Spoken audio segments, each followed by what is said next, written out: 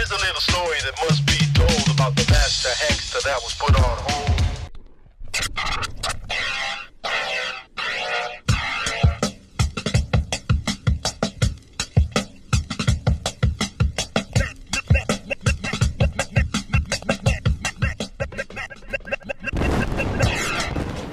Oh yeah, check out my iPad case there.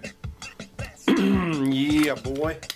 What's happening, folks? Masta Hanksta here, and things making a lot of noise there. All right, today I'm going to be talking about my V-Modas. Basically, my V-Modas here. They come in a case. It's called the skeleton case,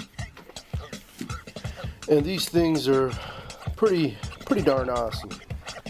Got really good quality, good build. They look classy, nice bass, and they cost less than those Beats by Dre headphones that fall apart every time you drop them.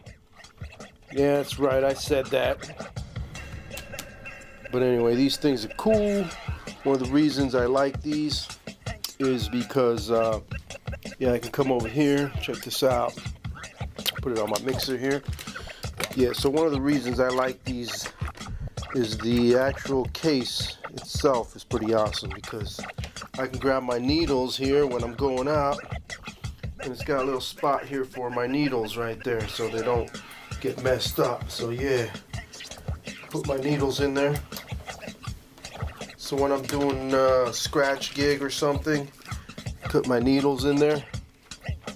There they are.